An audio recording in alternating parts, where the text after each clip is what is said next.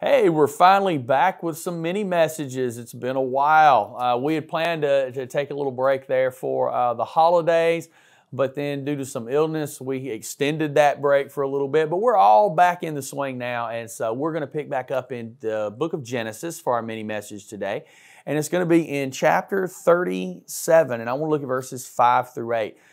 If you need to refresh, just go back to the last one and you can catch up with us real quick. We just looked at the first 4 verses last time. But this is the story of Joseph. And so Joseph has a dream. And Joseph isn't really wise with how he handles this dream. So let's look at verse 5. It says, Joseph had a dream. And when he told it to his brothers, they hated him all the more. He said to them, listen to this dream I had. We were binding sheaves of grain out in the field when suddenly my sheaf rose and stood upright, while your sheaves gathered around mine and bowed down to it.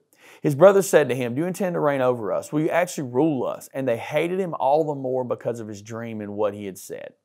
Now remember, this is the most dysfunctional family on the planet. These people cannot get along with each other. There's rampant jealousy amongst the generations, going back to Abraham, Isaac, and Ishmael. Okay, there is problems.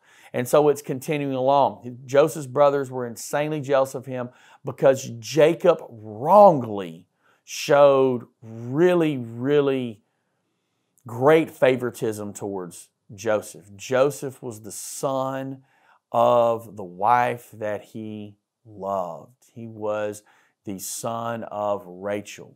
Rachel has passed, and now here he is. He desperately wants to hold on to this son from his wife. And it does nothing but cause division in the family. And then Joseph has this dream. So God communicates with Joseph through dreams multiple times throughout the rest of the book of Genesis. Joseph also is given by God the ability to interpret dreams as well.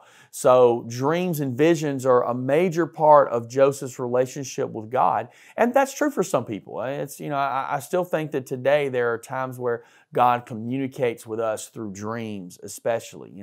I've had one time when I really feel like God spoke to me in that fashion. And so, can I say it's something that happens all the time? No, but I personally can say I really feel like that God spoke to me in that way. So I understand it, but Joseph wasn't really wise in how he handled this.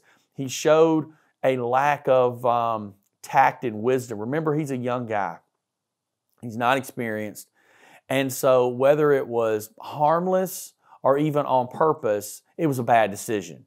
Whether he meant to do this or not, whether he was trying to alienate his brothers. I mean, he had to know that they were jealous of him and that they didn't like him. So was this him getting back at him or not? I can't say for sure.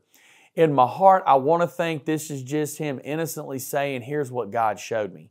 But even then, he should have shown a little more restraint, as we'll see further. So the brothers too understood the meaning of this, that one day Joseph would reign over them.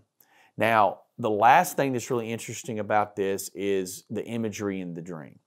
It's sheaves of wheat as they're gathering a harvest, and the brothers' sheaves bow down.